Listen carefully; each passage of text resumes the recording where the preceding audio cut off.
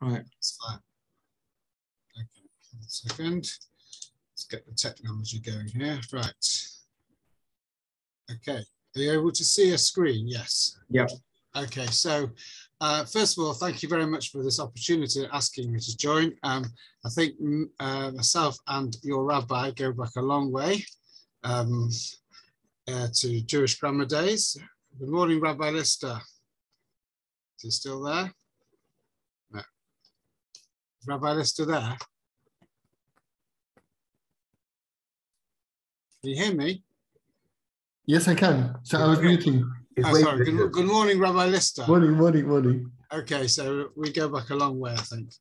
Okay, so my Devar Torah today, my short Devar Torah today, is something which is a topic which I'm very interested in, which is people and places which is connected with Tanakh. So as we're reading the Megillah on, we will be in the Megillah tomorrow night. So we're going to look at the some stuff about Shushan and Shushan Habira, which is referred to in the Megillah Esther, as you know.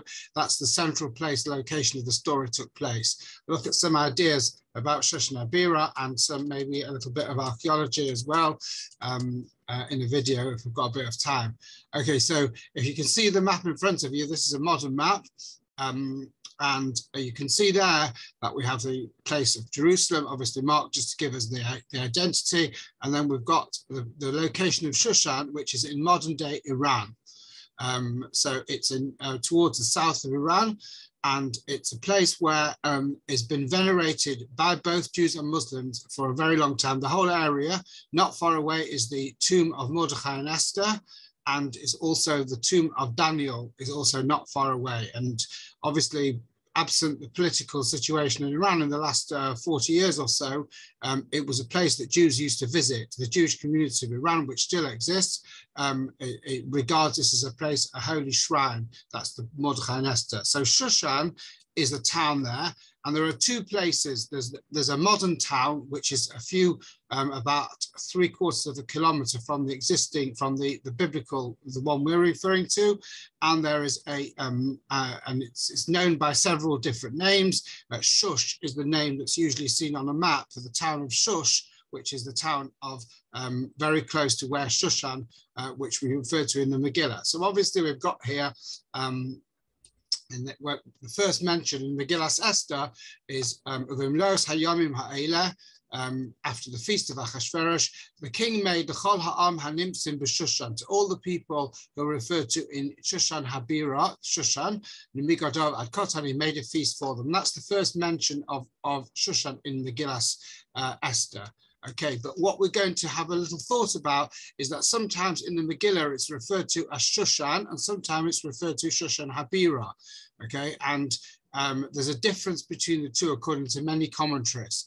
So if you imagine a city like Rome today, if anyone's been to Rome, okay, so there's the city of Rome, yes, I have as well, and you see that there's the city of Rome, and then in the city of Rome you've got the Vatican City, which is not comparing the identical comparison, just the general idea. So you've got, or in, I think it's in Prague, you have the city of Prague and then you have the royal city of Prague.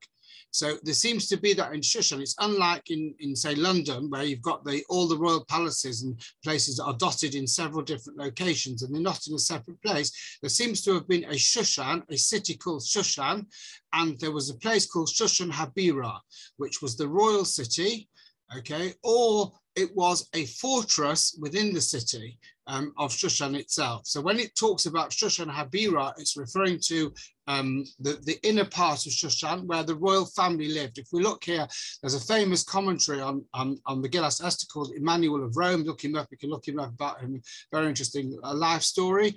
Okay, and he said the following, and it's similar commentaries by several different of the commentators. So he says, Shushan Habira, Shushan hu Shem Ha'er, Shushan is the name of the city, Ubira hu Shem Chatzar HaMelech. That's the king's courtyard. And it says the city is related to the capital, and then we refer to Shushan Habira, which is the inner part of the capital. So that's the two parts of the story, and we get a similar different thing amongst the various commentaries. Okay, and then again the Ibn Ezra says Ki b'shah hamelech haya koidem devar Esther al kainhu dar ba'arman. So it's telling us about Mordechai living in the, or being close to that area which is close to the inner part of the city. Okay, so that is the two of the commentaries, and maybe we'll come back. The Malbim later on in the Megillah also has a similar kind of take on this, but he explains it a little bit more detail, because at the end of the Megillah it says the Jews who are on Shushan be permitted to have an extra day, and that, says the Malbim, refers to the region of Shushan rather than the actual the inner part of Shushan, as you can see there. And the next reference we find in the book of Daniel, no surprise there, when Daniel has a vision. And the vision, he says, and the time I had this vision, I was in the fortress of Shushan in the province of Elam. So Elam is a place, a biblical name place. The descendants of Shem lived in that area. And Daniel geographically locates his prophecy to Shushan. And here the Malbim adds a little historical note. He says, in the time of Daniel, Bishnas Shalosh Nebuchadnezzar Shushan Adayin Ir Habira. At this point, Shushan was not the capital city. Shushan was a city. And we know, we can see later on, that probably King Cyrus made it into the capital city, or one of several capital cities which he had. So at the time of Daniel, it was a city, not Shushan, not the capital city, but it's still known as the fortress. Okay, so then we come to this very strange thing. We have two sources in the Talmud which deal with the name Shushan. Two different sources, and this is something that you may not know, okay, that there were several gates in the Temple Mount, around the Temple Mount area, and one of these gates was known as Shushan Habira, okay, and the question is, why was it known? What's that got to do? Why was a place in the temple known as Shushan Habira? So clearly we're referring to the second temple, okay, and we're referring to the fact that after the second temple was constructed, which is the story of Esther takes place between the first and second temples. So they come back and rebuild the second temple. And at some point there, they constructed a gate, which was called the Shushan Habira gate. It was known as the Shushan Habira gate. Would anyone like to suggest why? Would anyone like to suggest why it might be called the Shushan Habira gate? Come on, all these Londoners got nothing to say. That's not right. Okay, okay, right. So Shushan Habira, the gate there. So all the gates going into the Temple Mount had different names. Okay, and this Mishnah here in Midot lists those different gates. If you go to Jerusalem today, okay, I was there a couple of weeks ago. If you go to Jerusalem today, the way we generally approach the temple when we come in at the Damascus gate, sorry, at the Dung gate, when the bus comes up through the Dung gate, that's the south side of the temple. Okay, many people approach it through walking through the old city to the Jewish quarter, which is from the other side, from the western side. In the time of the temple, most people approach the city from the south, because if you know, across the road from where you go to the Dung Gate, there's the city, what's called the Ir David, where they're doing those amazing excavations and discovering really tremendous history there. So the city of David was where the royal palace and the government was, and literally across the road was the temple, and at some time there was like a large esplanade leading from one to the other. On this side, one of the gates going in, so we can see now, we can see the Huldah gate, you can see. On the same side, there appears to have been, so on the southeastern side, so if you, I can't do this without a map really, but the Eastern Gate had a representation of the Palace of Shushan. And 2 reasons or 3 reasons are quoted for this, and I'll just share with you those reasons, okay? And those reasons are connected with the history of when the story took place. And the basic idea, if I just come back to this, I'll come back to this in a minute, but the basic idea is one of 2 things, either in gratitude to the fact that the kings of Persia, who had their palace in Shushan, as we read the story of Esther, they, in gratitude, in recognition of their gratitude, of the people's gratitude for allowing the temple to be rebuilt, the gate was named the Gate of Shushan. In the same way today, you might give somebody a name in recognition of what they've done or something that they did or could have done. So the same idea, it was they would gratitude. A second explanation is that it was the people should have fear of who the controlling power was. So for a while, Persia was still the controlling power. They let them come back, but to remind them that they had to behave themselves and they shouldn't rebel against the Persians. So therefore they called the gate. Every time they came to the temple, they would be reminded of the fact by saying this was the gate, this was the Shushan gate. And that was a way of reminding the people. Okay, and that's, and Rashi explains that further. The people were reminded that they were given permission to return to Israel by the Persian government, and they should give thanks to the government for allowing them to do so. Rabbi Gershon suggests that the people are expected to give thanks to God for the miracle that he performed in directing history so that King Cyrus permitted a return to Israel and a rebuilding of the temple. So again, directly connected with the Purim story. Okay, and Rabbeinu Hananel develops the political point, and he says to remind previous generations, why were you exiled in the first place? Why did you have to go to Babylon? So they called the gate. The first temple was destroyed because you didn't do the right thing.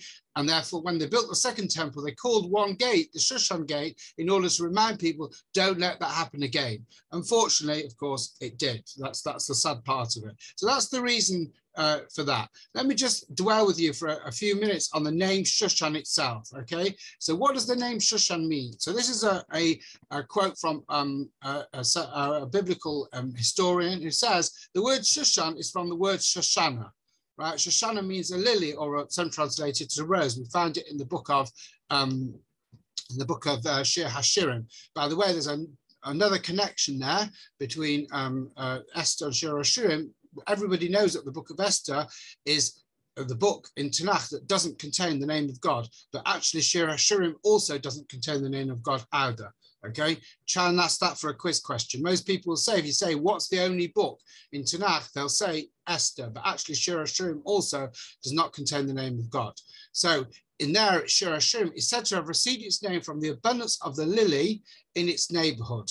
It was originally the capital of a country called Elam, or Elam, and by the classical waters of the Susis, or by the classical writers, Susis or Susiana.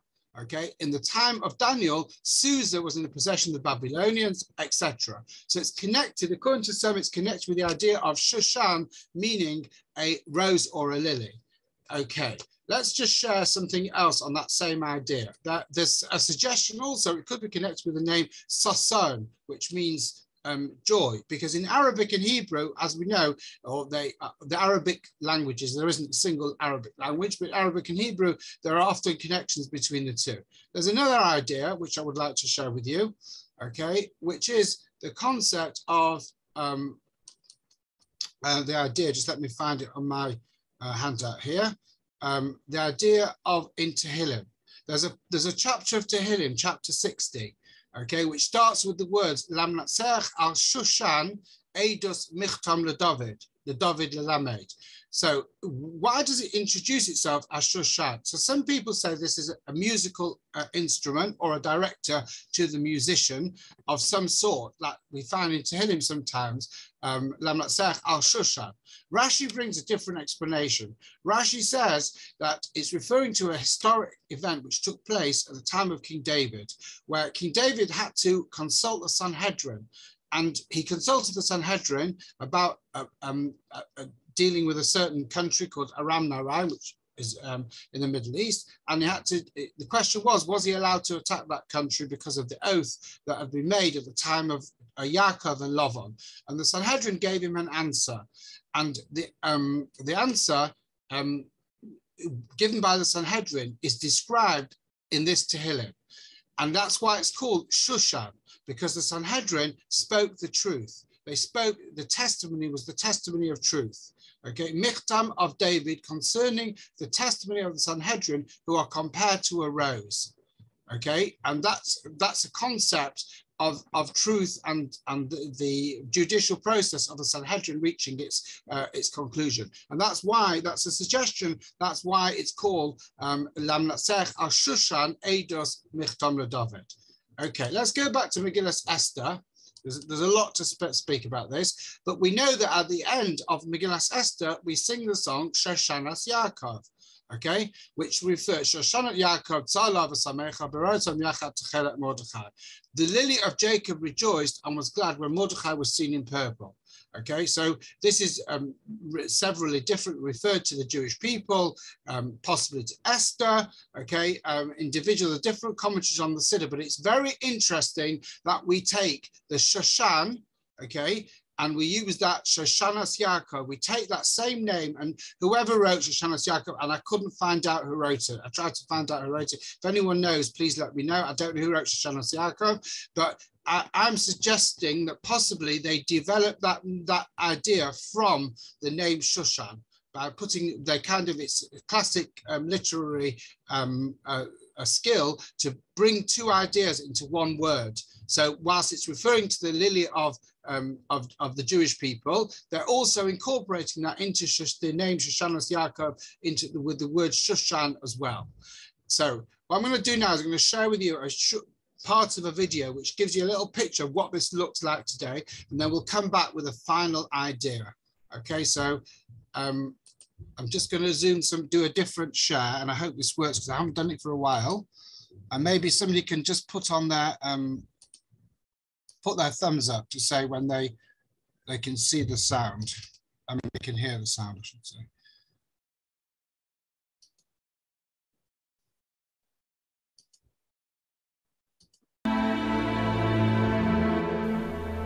Maps and models introduce us to one of the wonders of the ancient world.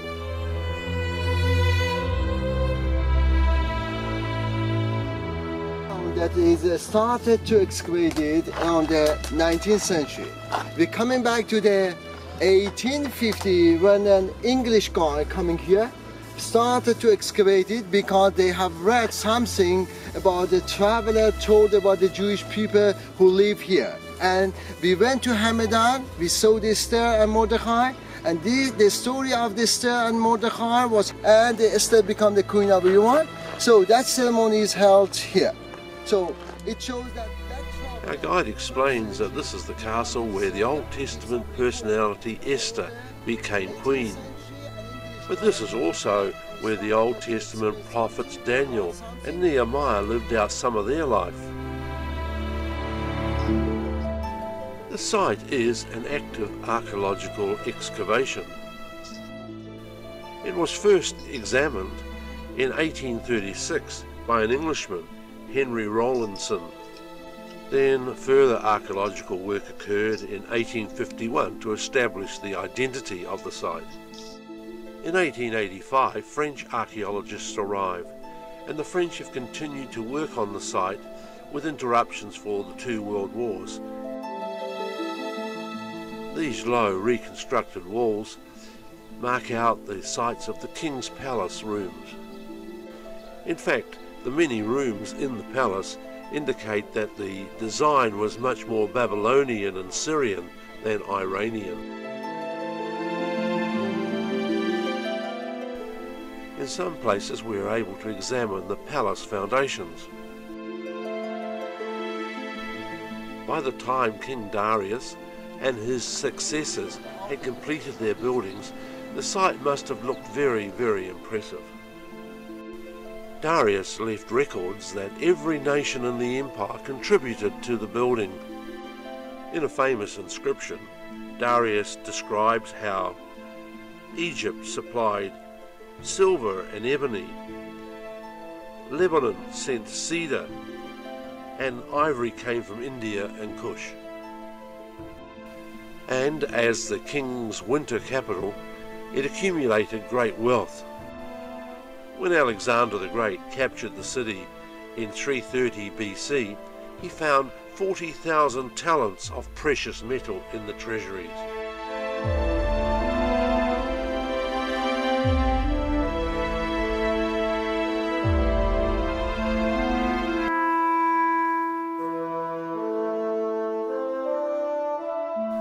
Unfortunately, the artefacts discovered here, and there have been a lot, have mostly ended up in French museums.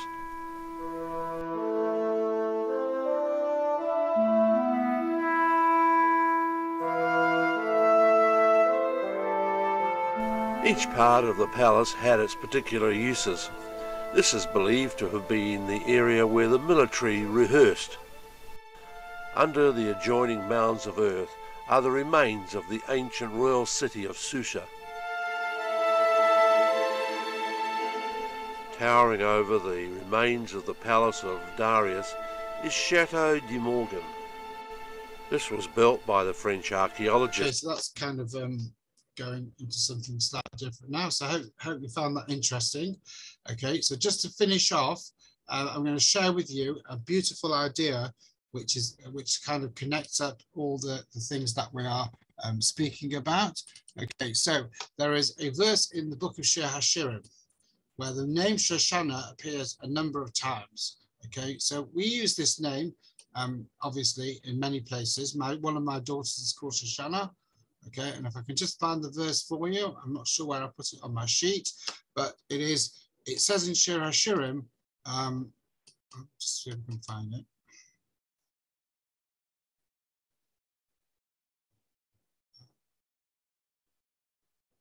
Must be over it. Sorry about this.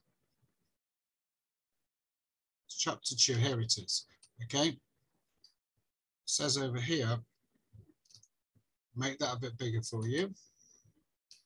So it says, Shoshana bein hachachim, like a rose or a lily amongst the thorns, so is my beloved amongst the nations. So as we know that the Jewish people in Shir HaShirim describes the relationship between God and the Jewish people, in which we are depicted as the lady and Hashem is the man. Shoshana, so is my beloved amongst the nations. This refers to the Jewish people, on which there's a very famous Rashi. Rashi says, Shoshana bein hachachim shemenakvin ursa, that you have a rose amongst thorns. This is the origin of the expression. You have a rose amongst thorns. So the thorns prick the rose, okay, which prick it, but it constantly retains its beauty and its redness. So is my beloved amongst the daughters. The nations torment Bnei Yisrael, entice her, etc., to stray and to go for other gods, but she remains steadfast in her faith. That's a very famous Rashi. The idea that that a rose can be there, it can get pricked and prodded, and it remains a rose. So that's the basic concept. I saw a development of this idea, which is beautiful and fits in with the story of Purim, which is that sometimes when the rose is there, and if you've got a rose bush, you can see this. We had some in our garden, we had to take them away. One of them was said to be, the garden told us, over 100 years old. Okay, and if you look at, sometimes the rose gets torn by, depending on how the thorns grow, the rose can get torn by the thorn, and by the thorn it can make holes in it. Very often that repairs itself quickly. The rose, the fabric, that soft felty fabric of the rose will repair itself quickly. And I saw an explanation in the Sefer called Shiras David that this is what Rashi is trying to tell us here. Rashi is saying that that's what the Jewish people are. Not only do we stand out and we remain who we are, but we actually repair ourselves very, very quickly.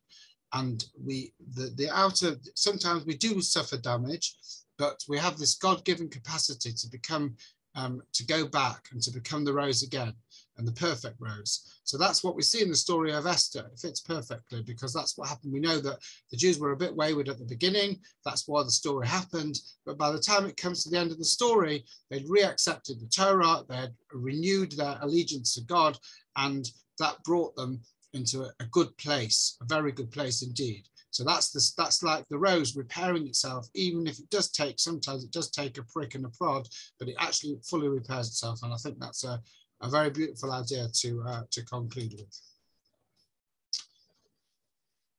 Okay.